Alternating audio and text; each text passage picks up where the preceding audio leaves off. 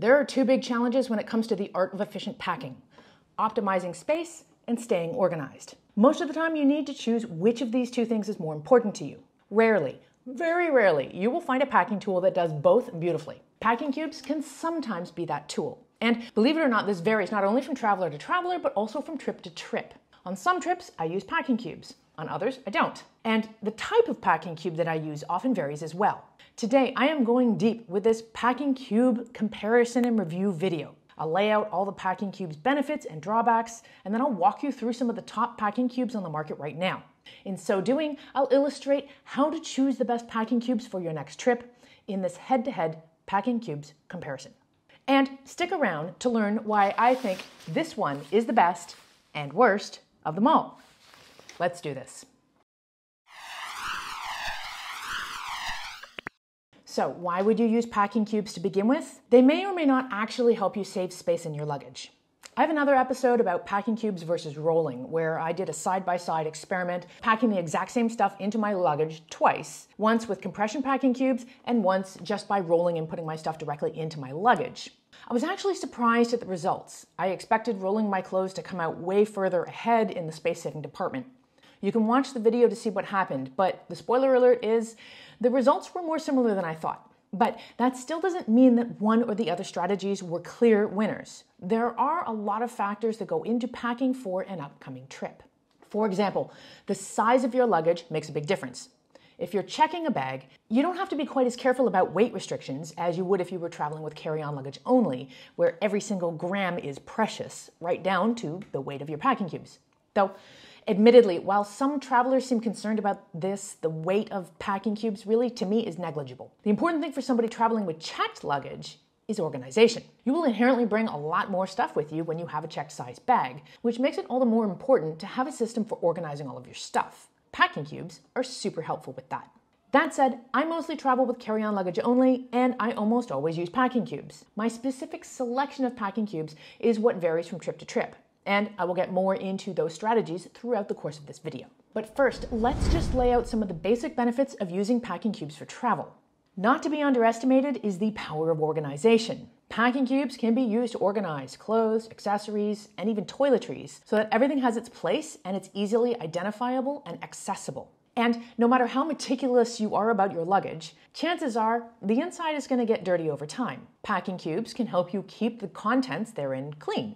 And if you have a liquid mishap in your luggage, packing cubes will prevent whatever's inside from becoming contaminated. Last, at your destination, the clothing drawers or shelves at your accommodation may not be as clean as you'd like. By keeping your clothes in their packing cubes, you just made unpacking a breeze. And you're protecting your clothes against any ickies in the drawers.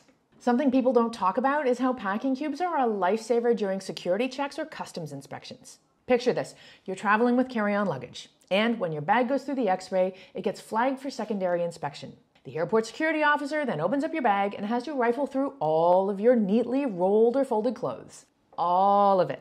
Not only am I not interested in my underwear becoming a public affair, but then you have to refold and repack everything on the spot. Packing cubes help to avert this challenge. The space-saving argument is debatable, since not all packing cubes actually maximize luggage space. But one trick is to use packing cubes of different sizes. This allows you to put the smaller ones into the corners and other nooks around larger packing cubes. Compression packing cubes are the real trick to optimizing space. So let's get into this. There are two basic types of packing cubes: compression packing cubes and regular packing cubes, or non-compression cubes. Regular packing cubes are simply rectangular or square-shaped organizers made of sturdy fabric that unzips on 2 or 3 sides.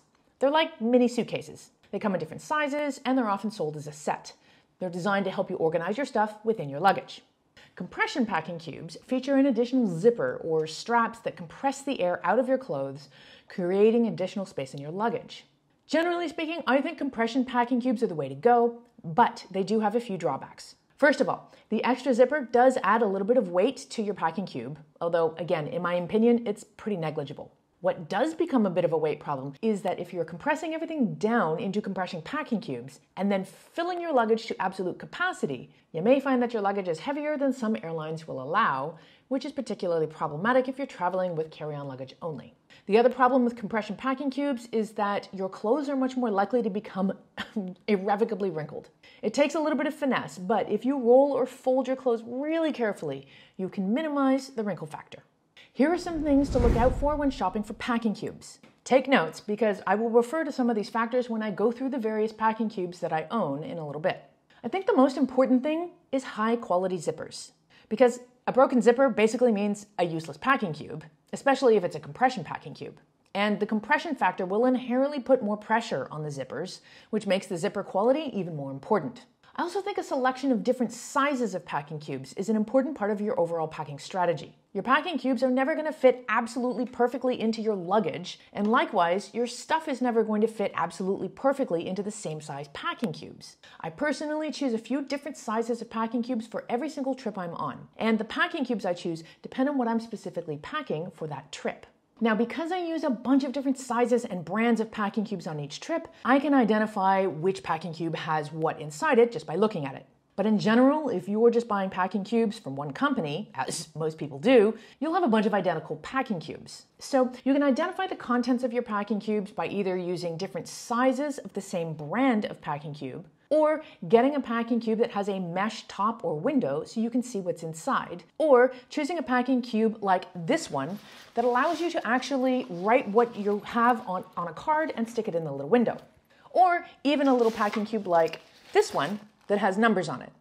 It's also good to think about what you want to put inside the packing cube, because that might affect your decision about whether you want to buy something that has a breathable mesh window on top versus one that's more water resistant. The mesh window can keep the contents a little fresher and prevent your clothes from getting that mildewy smell over time. Conversely, if you want to put dirty laundry into a packing cube, perhaps you'd rather contain the smell with a non-breathable packing cube. And while you're at it, you won't care if your dirty laundry gets wrinkled, so a compressible packing cube is even better. There are two more factors that tend to be the things that people think are the most important when it comes to choosing the best packing cubes, but I actually think they're the least important: durability and weight. While it's good to have a durable packing cube to withstand the rigors of travel, the thing that really needs to be durable is the zipper more so than the material. Most packing cubes are made with super durable, technical material like ripstop nylon or Cordura, and in general, packing cubes really don't take that much abuse. The other thing that people go on and on about is weight. That was one of the prime excuses that many viewers of my rolling versus packing cubes video gave for not wanting to use packing cubes. But honestly, I don't get it. Packing cubes on their own take up almost no space or weight. If you really need to shave fractions of ounces or grams from your luggage weight, I suggest taking a closer look at what you're packing overall, rather than your selection of packing cubes. Overall, much more important to me than durability or weight is functionality, breathability, size, zippers, and compression. Lastly, before we get to the Packing Cube Showdown, let's talk about a few strategies for how to use packing cubes effectively. First up is sorting your luggage contents accordingly. You can sort by clothing type, for example, putting all your pants in one packing cube and all your tops in another one and undies and socks in another one. Or you could sort by outfit, putting 1 or 2 days full outfits into each packing cube. You can sort by weather if you're on a multi-climate trip by putting cold weather gear in one cube and warm weather gear in another one.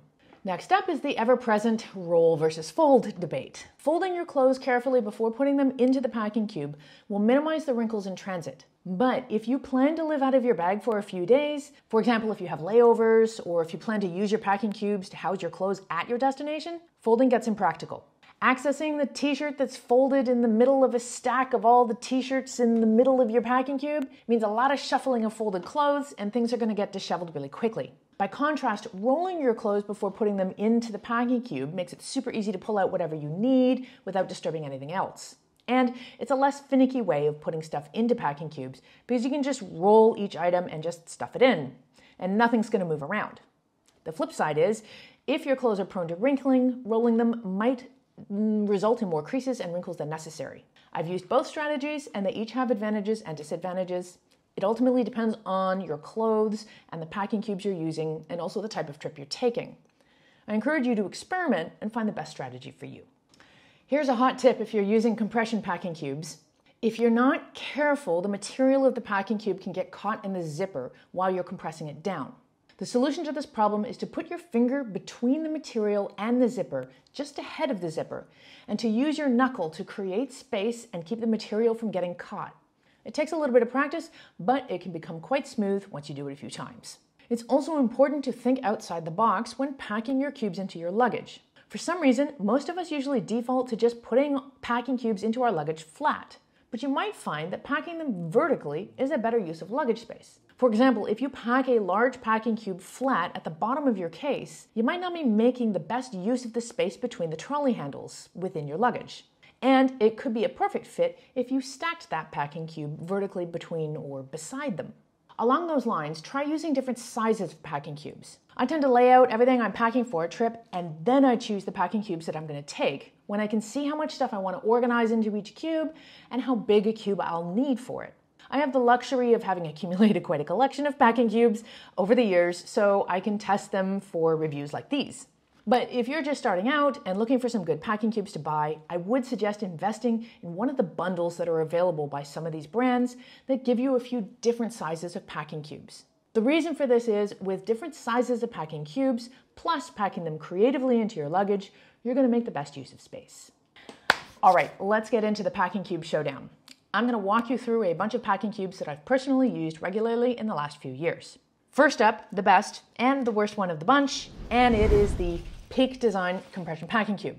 It's the worst because it's the most expensive of all the packing cubes I'm showing you today. I personally would not have considered investing in them at all if I hadn't have hung out with a travel companion who had some and absolutely raved about them. So I asked to see these magical packing cubes of theirs, and I performed a critical inspection before realizing that they really do stand head and shoulders above any other packing cubes I've used. They are far and away the nicest packing cubes to feel and to touch, and they're made of this unique self-healing material that actually prevents small punctures and scratches. The tearaway zipper also makes it super smooth and easy to open when unpacking. Everything about it just feels lovely. Like everything made by Peak Design, they're thoughtfully designed and environmentally friendly. If Peak Design seems familiar to you, I've featured their everyday tote pack in a couple of videos, and I raved about their mobile accessories ecosystem in my frequent flyer travel video. So here's what I love about these packing cubes. There are a few different sizes available, so you can get a bundle that will flex with your travels. This is their large size. The material feels super soft and really nice to the touch, and it's made of this self-healing nylon poly blend. And the shell is made of 100% recycled material, fair trade certified, carbon neutral, and has a lifetime guarantee. The tearaway zippers are totally unique to these packing cubes, and they make it really easy and smooth to open. There's also an internal divider that helps you separate clean and dirty laundry, and they provide fantastic compression. That said, they're not perfect. They are expensive, and because of the tearaway zipper, they don't fully close, so they're not waterproof. Next up, I was actually ambivalent about the well-traveled deluxe compression packing cube set when I ordered them, but I must admit they're super handy. I love the big variety of sizes that come in the 8-piece set. This is just one of many sizes. I can pick and choose which ones to take on each trip, so everything fits perfectly together in my luggage. They also feel pretty nice to the touch, and the material is very durable and water resistant. And the compression factor is amazing. They're also reasonably priced. They have a unique card system, so you can identify what's in each cube by writing it on the card and then just sticking it in this dedicated window. It's handy, and some people would probably love it, but honestly, I'm too lazy for it. That said, if you're packing into a large suitcase or you're sharing that suitcase with somebody else, these cards are the perfect way of identifying what's inside each cube without having to open them all up. And while I do like the compression and the feeling of material and the unique identifying features, they're not breathable, and the zippers feel pretty cheap. That said, I've already taken these on a few trips now and abused them duly, and they're still going strong. Now, I rarely go on a trip without at least one of these packing cubes made by Knack Bags. I like everything about them, from the oblong shape to the breathable mesh windows to the very sturdy material that helps compress everything super effectively. Knack Bags also makes compressible shoe bags and other handy travel accessories, in addition to their signature expandable backpacks, which I created a video review about up here. Knack Bags also offers a variety of sizes of packing cubes, so you can either choose the one or ones you want, or go all in on a bundle of cubes and travel accessories. Though I will say that the super large size cube is a bit too large for carry-on luggage according to the reviews. I don't have one, so I can't say for sure. Also, the material is super durable, but it does come at the expense of it being lightweight. Again, it's relatively negligible, but let's just say that these aren't the lightest packing cubes of the bunch. They're also not the cheapest of the bunch, but the compression factor is amazing, the reverse coil zippers are high quality, the material is solid, and I always travel with at least one of these cubes. Now, all the packing cubes you've seen me demonstrate so far are compression packing cubes. That's because I personally prefer compression packing cubes. Because I travel with carry-on luggage most of the time, it's important to me to make the best use of luggage space.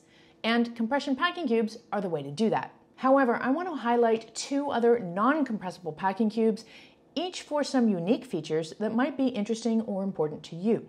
The Compass Rose Slim Packing Cubes are designed by my friend and travel colleague Alex of Travel Fashion Girl.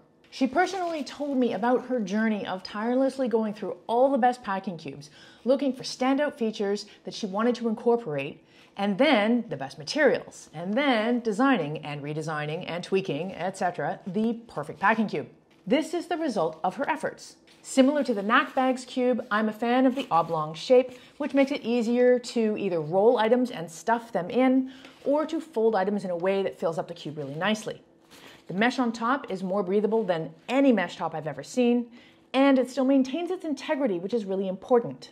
With a lot of packing cubes that have mesh tops, it's a point of weakness that ends up stretching out, or sometimes even tearing entirely, especially if they're compression packing cubes.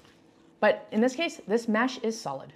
The double zippers are also super solid and large. In fact, Alex designed these packing cubes in such a way that you can use the zippers to close it halfway and really stuff extra items in there without compromising the integrity of the packing cube or the zipper. It's kind of like using a compression cube, but without the extra material and zippers that make a compression packing cube heavier than this. That said, the trade-off for the super durable material and the super durable zippers is that for packing cubes, these are not particularly lightweight. Again, I think it's negligible, but if you are down to the last gram, this is something to take into account. The other unique feature of these packing cubes is that in the set of 4, although they're all the same size and only 2 different colors, they each have numbers on the side, so you can easily identify the contents. That, and also, of course, you can see what's inside through the mesh on top. Last up, you won't see these on many, if any, packing cube reviews because they're an accessory designed to fit perfectly inside standard luggage's expandable carry-on backpack, which I review in a separate video. But you don't have to own the backpack to own and appreciate these packing cubes, which convert ingeniously into a hanging travel dresser. It's a super unique set of 3 packing cubes with mesh tops so you can see what's inside each cube. When you arrive at your destination, the packing cubes attach together with the super strong Velcro tabs on the front and back, and then you can hang them anywhere. This is great for saving space at your destination if there aren't drawers to put your clothes into, and it gives you easy access to your stuff. Now, I have taken these on a few trips, and I do have some observations. First of all, they are heavier and bulkier than most packing cubes because of the extra features that allow them to attach together and to be hung. Also, after a while of using them, if they're hanging, taking stuff out of and putting stuff back into them, I find that the contents of each cube can get a little bit jumbled.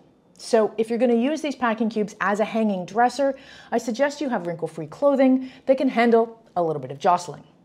Overall, these are probably the most durable of all the packing cubes here, and they have solid YKK zippers, a lifetime warranty, and a satisfaction guarantee. This is not an extensive or exhaustive list of all the top packing cubes out there. Other super popular packing cube brands include Amazon Basics, Gonex, Bag-Al, Eagle Creek, Osprey, eBags, and more. If you'd like to learn more about all of the packing cubes that I showed you in this video, plus all the ones that I just mentioned, then I'll leave a link in the description to an article that's on my website that goes into much more depth and detail about each of these brands, and also includes more pro packing tips. If you're as much of a packing nut as I am, then first of all, I'm sorry. It's an affliction and I feel your pain. But second of all, you're in good hands because I have a ton of other videos about packing strategies and tools, and I've got lots more to come. So please subscribe to my channel and hit the bell to get the updates. You'll also find in the description a link to a free travel gear cheat sheet that I created just for you. It has tips and tricks for choosing the best travel clothes, shoes, luggage, etc. for your needs. And it even includes special discount codes of up to 25% off the things you need. So please sign up for that, and I'll catch you next time. I'm Nora Dunn, aka the Professional Hobo. Ciao.